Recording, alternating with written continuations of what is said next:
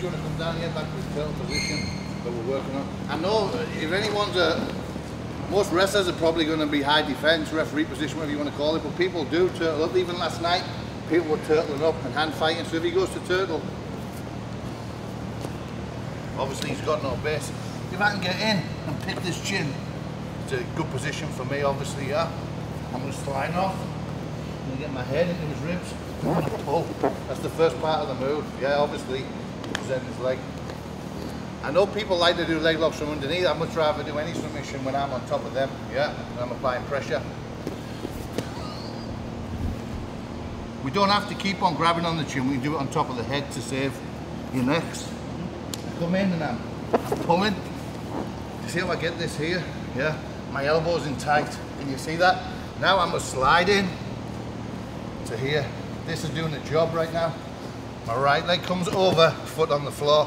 I'm not down on my elbow, I'm up. Does that make sense? Yes. All I got to do now, I'm going to keep my elbow in, it's right elbow in. I'm going to hip up, sorry. You're on a bruise. I'm going to hip up. Obviously, we have the heel hook, or push here. Yeah?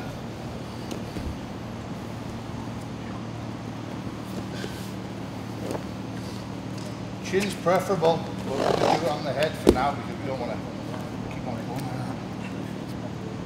So drive him onto his side. I don't want him on his back fully. I want him on his side so I can slide in and come through. If he goes too far, single leg Boston. Yeah?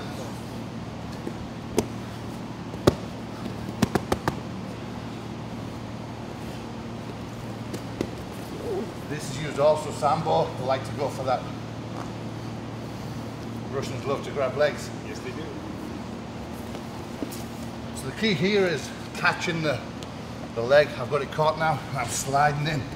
I'm slowing it down. Obviously, we've done that speed to here. I'm on him. You can see by his face that's on, yeah? I'm pushing up on my hip. Got options, heel, even with one hand. You get the heel hook. Yeah?